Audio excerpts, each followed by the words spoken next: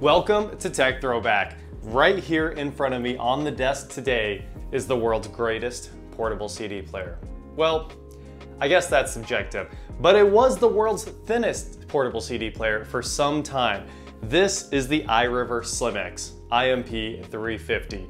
And yes, you're thinking, didn't you just do an iRiver video? He really does love iRiver that much. I do love iRiver that much. What a cool, innovative company. And this was one of the coolest things they ever made. So I'm really happy to share it with you guys today. We're gonna go ahead and unplug the little inline remote and show you just the CD player itself here. So this CD player, take a look at that. It is thinner than my hand. It is 16.7 millimeters thick, about the thickness of 13 CDs stacked up. In fact, the cover photo for this video is, the CD player with a bunch of CDs beside it, and it's not much thicker than a bunch of CDs. So it's really cool. It's got controls all the way around the side, right here. It runs on rechargeable batteries at a time when a lot of CD players still ran on AA's, and it's ultra lightweight as well, 189 grams to be specific. Listen to this. Yep, that is anodized aluminum for the top cover. So it's thin, it's light, it's got a remote. It came with other accessories like iRiver's silver headphones that didn't sound very good, and a cool AA dongle you could plug in to this port right here for external battery and make the battery life way longer. It was rechargeable. It had an OLED backlight. It could play a ton of different formats. This thing was special in so many different ways, but there's one reason that I truly love this thing. Well, first of all, I bought one new from Best Buy in 2003 or so. That's when Best Buy used to sell these things. And I was in high school and I paid $200. And now you're thinking, what? That's ridiculous. That's not much money. But I was like 15 years old and it was all of the money I had.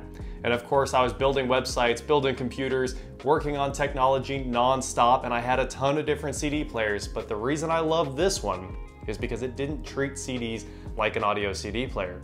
No, this treats CDs like it's a CD-ROM drive that's in your pocket. It is incredibly cool. Obviously, along with that and the fact that it's basically a computer, it plays a bunch of different file formats. It plays standard CDA, it plays MP3, it plays WMA. They promised formats like OGG4bis, maybe FLAC, who knows? It might run MPC one day. They promised a lot with this player. And the reason they could do that is because if you put a CD in here with a bin file on it, it could download that bin file and upgrade its own firmware. Look at that. Like a modern MP3 player or a computer. It acted like a computer because when you put an audio CD in it and started playing it, it would just spin it up at incredibly high speed and buffer the entire thing for anti-skip. So it had 180 seconds of anti-skip memory.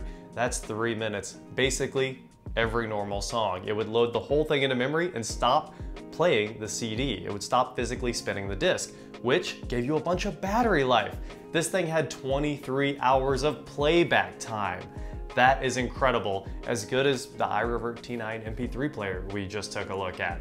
And this had to run a motor and spin a disc. It wasn't just reading flash memory. And now for one of the most impressive statistics about the IMP-350, it had 8 minutes of anti-skip protection when you were playing MP3s or WMAs. Why? It would spin up the disc and just save the whole song in its memory. And it could save multiple songs in its memory. How ridiculous is that? So that is a quick overview of why I absolutely love the SlimX IMP-350. And it also came with rechargeable batteries, like I said. I do have the original rechargeable batteries right here. These are 1400 milliamp hour nickel metal hydride batteries, Sanyo twin cells. These were the originals that came in it, and they were trash, of course, because this thing is really old, 20 years old now. And I had to buy new batteries, and it turns out you can still buy them today and they don't cost too much money. So that's pretty cool. These were an interesting battery that a few different devices used back in those days. And they were called gum stick cells because, well, look at it. They look like a pack of gum. They're super thin, they're super dense, and it's basically, from what I can tell, a AA that got smashed. I'm sure there's some specific cell technology, but for the most part, it's just a flat AA battery. And it ran on 2 of those. 1.2 volts, just like you'd expect from a rechargeable battery, instead of the 1.5 from an alkaline. So it adds a lot of credence to this being a smashed AA battery. Anyway, that is the Gumstick battery, the twin cell. They are very cool. I'll leave those there for you. Now let's take a look at the player and do a quick walk around. Right here on the side, we have the headphone jack. And beside that, we have the remote port for all the data and power for it, all that good stuff. It looks like about 6 pins, and then also you know, the integrated connector here for the 3.5, and then a 2.5 tip ring sleeve with also an outer conductor there that I would expect 2 of those are probably power for the remote. So when you plug that in, it looks just like that. And then right beside that, we have the line out if you want to, say, record or play this thing into your home stereo system, which I did many times, or if you wanted to play a CD and record it into your computer, or use it for doing live sound, you have a line level output right beside that, 3.5 millimeter. Over here, if you don't have the remote with you, you've got a full set of controls, for the most part. You've got stop, play pause, track back, track forward, and of course those are fast forward and rewind as well if you hold them, and then you have your volume controls beside that.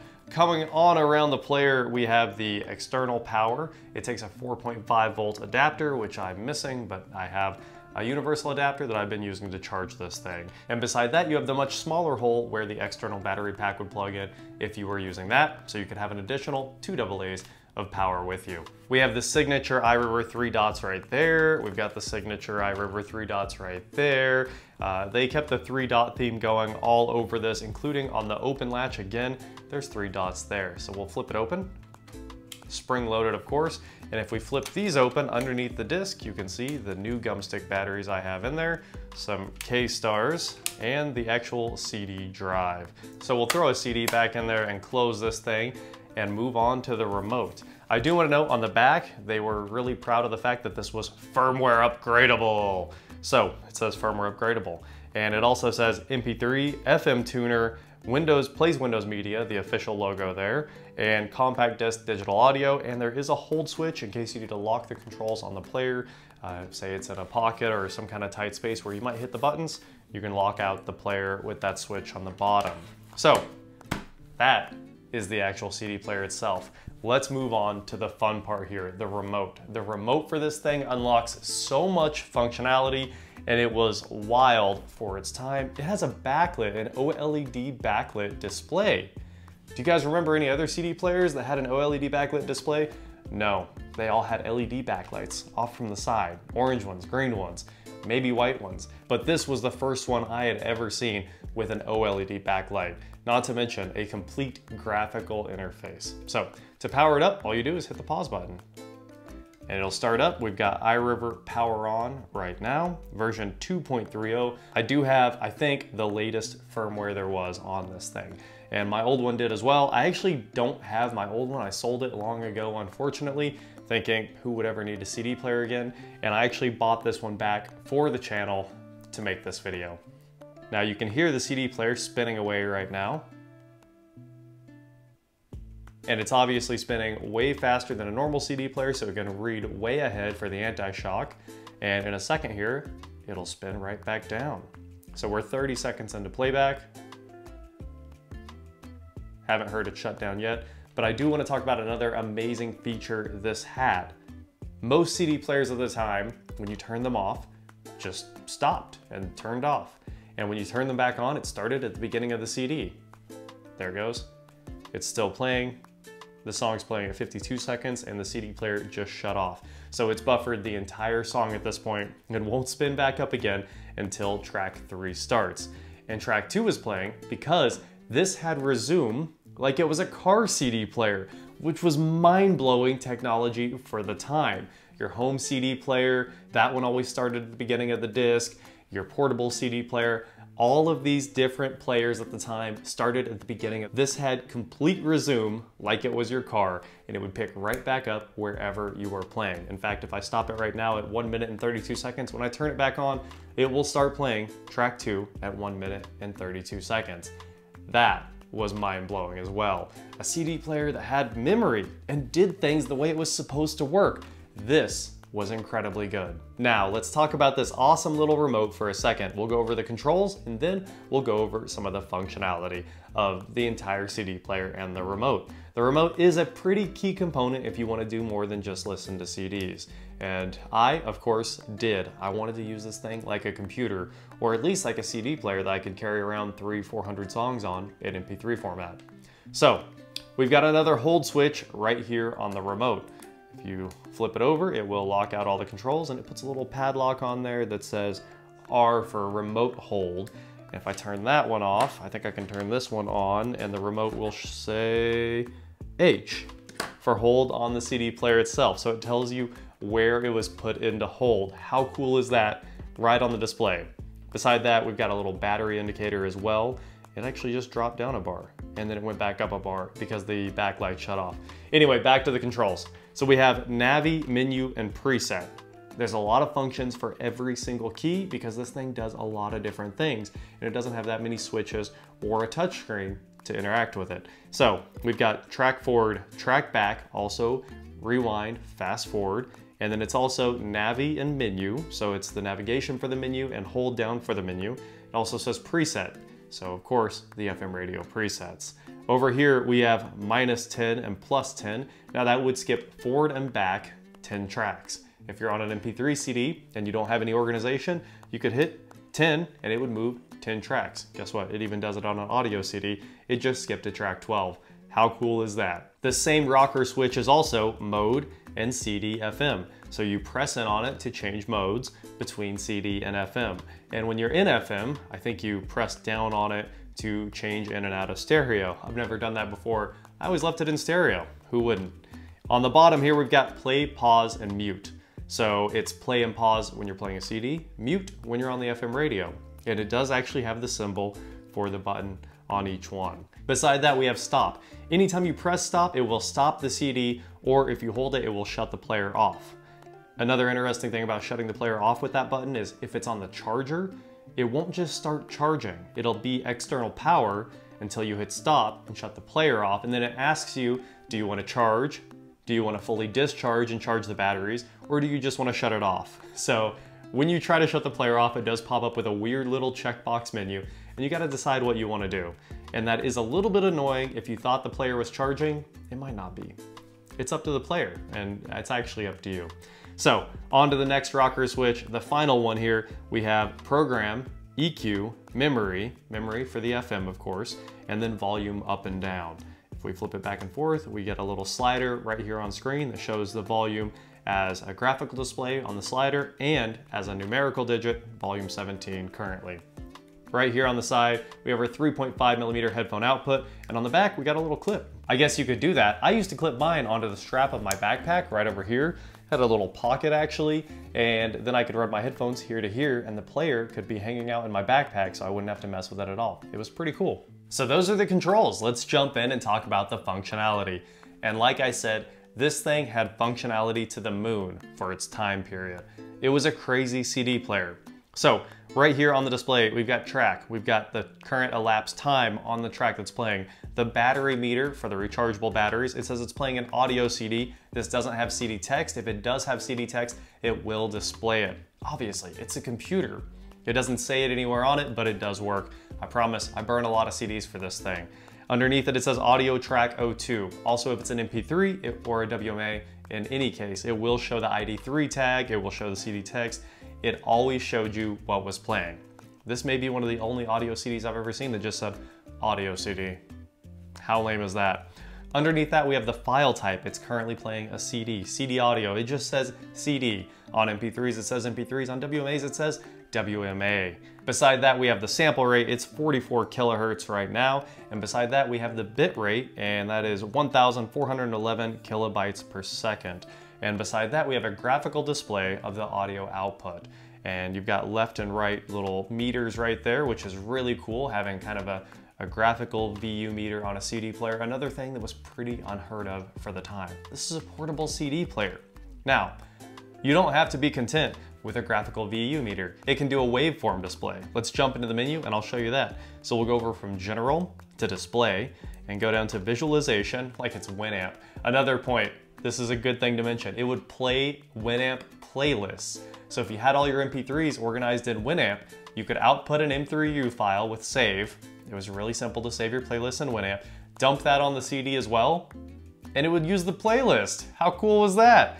Another really cool CD-ROM trick of this thing is you didn't have to finalize your CD-RW sessions. If you put a rewritable disc in this thing, it would just play it. It was one of the few players on Earth that could do that. It literally acted like it was a computer when it was playing back CDs, no matter the case, and it was so good. Anyway, back to the menu.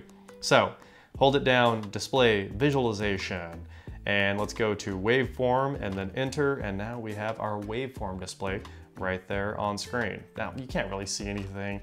It's a pretty low resolution LCD display, and it's kind of slow anyway, but still, it was like having a Winamp visualizer on your CD player. Back to the menu, let's go to the last option over there, display, visualization, and progressive. So now we have a little progress bar right there with a percentage showing how much of the track has been played. Another really cool feature, I don't know if anyone ever asked for it, but definitely handy. They thought of everything when they designed this. All right, back to the menu we go. Under general, we'll go through all the menus here. We've got beep volume. You can set the beep that you hear in the headphones for everything you do on the menu. We've got resume. You can turn it on and off if you want it to resume where you were playing or not. It's got fade in. So when the player starts up, it can fade the volume up like some cars did at the time. I'm pretty sure, oh, it's actually on. I thought it was off. So we'll leave that alone. Now we've got language. You can set what language you want the entire interface to be in, of course. iRiver was nice about that. CD ESP, you could have 45 seconds or 180 seconds. You could pick how much it buffered. I'll leave that on the default 45 seconds for now. Then we have the sort method, which is stop the player before sorting. All right, never mind. You can turn password on, off, and change. It's currently off, and if I remember right, you can set a password for the player. I think you can set a password so that nobody can use the player if it's not you.